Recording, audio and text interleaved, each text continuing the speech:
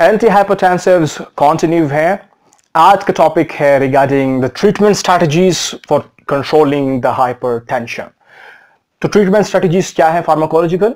वो चार है, ABCD। It is a mnemonic to remember that what are the drugs used to control hypertension।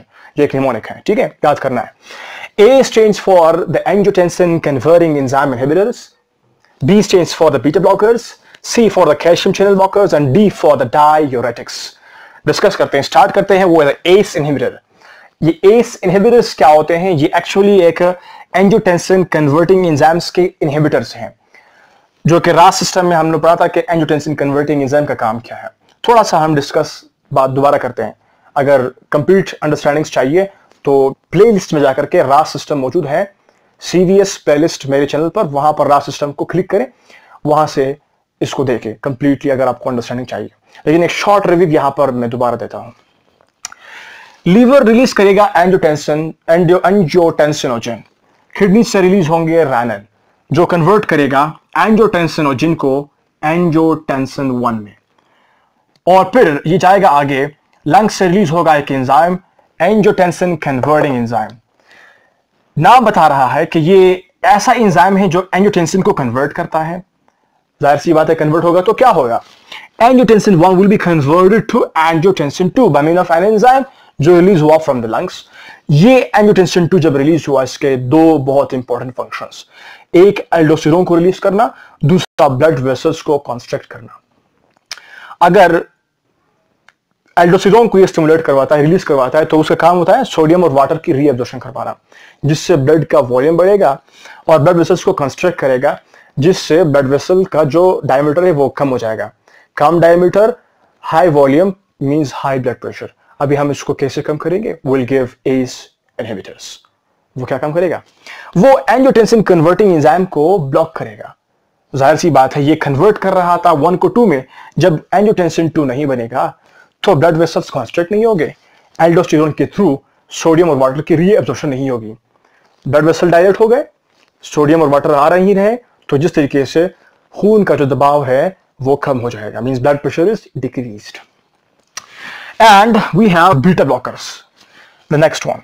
Beta blockers क्या काम करते हैं? जहां पर बीटा रिसेप्टर्स मौजूद है वहां पर ये ब्लॉक करेंगे। स्पेशली बीटा 1 रिसेप्टर्स अगर हम बात करते हैं, मौजूद है 2 जगह पर। रिगार्डिंग ब्लड प्रेशर मैं कंप्लीट डिस्क्रिप्शन नहीं बता रहा कि ये किस जगह पर और है और नहीं है, लेकिन 2 स्पेसिफिक जगह which are involved for controlling the hypertension. वो कौन कौन सी जगह है? एक हमारे पास है हार्ट, दूसरा हमारे पास है किडनी। हार्ट पर मौजूद बीटा 1 रिसेप्टर्स जब स्टिमुलेट हो गए तो ये कंट्रैक्शन करवाएंगे, क्योंकि बीटा 1 आर स्टिमुलेटरी। और किडनी पर अगर ये एक्ट करेंगे तो वो क्या करवाएंगे? Release of the rennin. Rennin release होगा तो फिर क्या होगा? वो कन्वर्ट करेगा एंजियोटेंसिनोजन को 1 में, फिर 1-2 में आएगा, जिस तरीके से फिर ब्लड वेसल्स कंस्ट्रक्ट होंगे और एल्डोस्टेरोन की सिक्रीशन होगी, सोडियम वाटर की रीअब्जॉर्प्शन होगी, तो दोबारा ब्लड प्रेशर हाई होगा। अभी हम क्या करते हैं? बीटा 1 रिसेप्टर्स को ब्लॉक करते हैं। अगर हम हार्ट पर बीटा 1 को ब्लॉक करते हैं तो कार्डियक आउटपुट कम हो जाएगा, हार्ट कॉन्ट्रैक्शन ज्यादा नहीं करेगा, और रेनिन की रिलीज को ब्लॉक करवाएंगे तो एंजियोटेंसिन 2 नहीं बनेगा, जिससे ब्लड वेसल्स कॉन्स्ट्रक्ट नहीं होंगे, और एल्डोस्टेरोन नहीं बनेगा, जिससे वाटर और सोडियम की एंट्री नहीं होगी, जिससे फिर क्या होगा? Blood pressure will get down.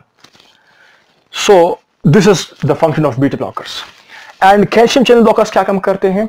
Calcium channel जो है वो मसल सेल पर मौजूद जो specific receptors for the calcium ion है, चैनल्स हैं, वो bye mean of voltage difference, potential difference जब डिफरेंट होगा तो वोल्टेज गेटेड आयन है, वो चैनल है फॉर कैल्शियम, वो ओपन होगा तो कैल्शियम की एंट्री करवाएगा इनसाइड द सेल, बाहर से सेल के अंदर आएगा। सेल के अंदर फिर 2 चीजें हैं, सार्कोप्लाज्मिक रेटिक्यूलम एंड माइटोकॉन्ड्रिया। ये कैल्शियम फिर फर्दर स्टिमुलेट करवाएगा सार्कोप्लाज्मिक रेटिक्यूलम को और माइटोकॉन्ड्रिया को। सार्कोप्लाज्मिक रेटिक्यूलम जो है वो रिलीज करवाएगा कैल्शियम आयन की फर्दर, और माइटोकॉन्ड्रिया से फर्दर रिलीज होगा कैल्शियम आयन का। तो ये कैल्शियम पे क्या करेंगे? जब फर्दर एक्सेसिव रिलीज होगी smooth muscles of the blood vessels end of the heart myocardial, तो वहां पर ये फिर एल टाइप को कैल्शियम आयन स्मूथ मसल्स को ये रिलीज करवाएंगे। एल टाइप कैल्शियम चैनल जो है उसको स्टिमुलेट करेंगे, और उसके स्टिमुलेशन से फिर कॉन्ट्रैक्शन ज्यादा हो जाएगी। तो हम क्या करते हैं? हमने कॉन्ट्रैक्शन नहीं करवानी, ब्लड वेसल्स को डायलेट करना होगा, जिसके लिए हम कैल्शियम ब्लॉकर यूज करेंगे। कैल्शियम ब्लॉकर यूज करने के बाद कैल्शियम आयन की एंट्री नहीं होगी, उसकी एंट्री नहीं होगी तो कैल्शियम आयंस फर्दर रिलीज नहीं होगी from the sarcoplasmic reticulum and from the mitochondria. तो फिर इस तरीके से जो हार्ट के मायोकार्डियल सेल्स हैं स्मूथ मसल्स के, वो दोनों कॉन्ट्रैक्ट, जो दोनों रिलैक्स हो जाएंगे बिकॉज कैल्शियम मौजूद नहीं। इस तरीके से क्या होगा, ब्लड प्रेशर एक तरीके से डिक्रीज होगा। नेक्स्ट स्ट्रेटजी, हम इसके क्लासिफिकेशन भी हैं, 2 ड्रग्स हमारे पास है। कुछ ड्रग स्पेसिफिक है for the blood vessels smooth muscles के रिलैक्सेशन के लिए, वहां पर जो मौजूद कैल्शियम आयंस हैं ब्लड वेसल्स के स्मूथ मसल्स पर जो कैल्शियम आयंस है वहां पर, और कुछ हार्ट के होते हैं।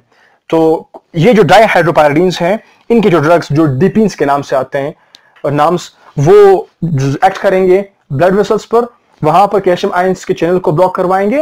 और नॉन डाइहाइड्रोपायरिडीन्स जो है वो दोनों के लिए है, for the blood vessels of the heart and blood vessels of the smooth muscles of the blood vessels.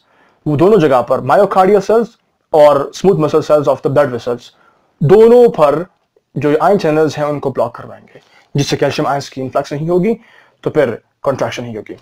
That's it, a little understanding regarding the treatment strategies for controlling hypertension. And for the diuretics, we'll have another video. Till then, stay blessed.